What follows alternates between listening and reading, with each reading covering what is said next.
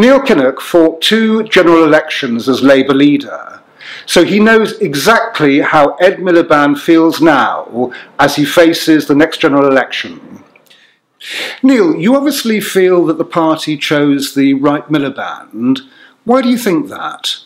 I was certain from before the 2010 election that if we were unfortunate enough to lose that election, the next leader of the party should be Ed, because I sensed from everything I knew about him, high intelligence, obviously, and a real sense of courage, insights, the ability to connect with people.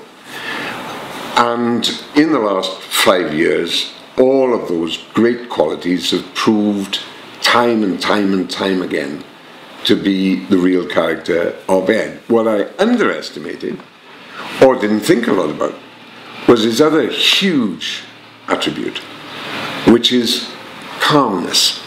Not cold, not detached, but the ability to remain cool even under terrific pressure.